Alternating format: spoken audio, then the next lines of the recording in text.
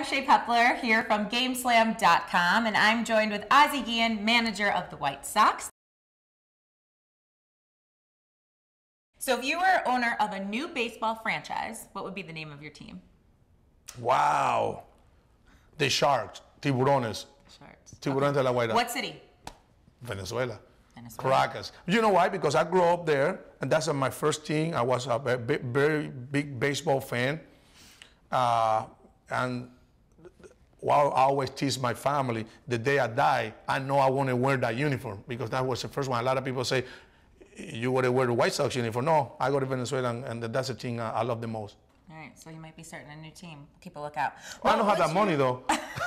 If you win the lottery. Yeah, I win the lottery. I don't know, I'll be in baseball. I'll be somewhere else, having fun. Yes.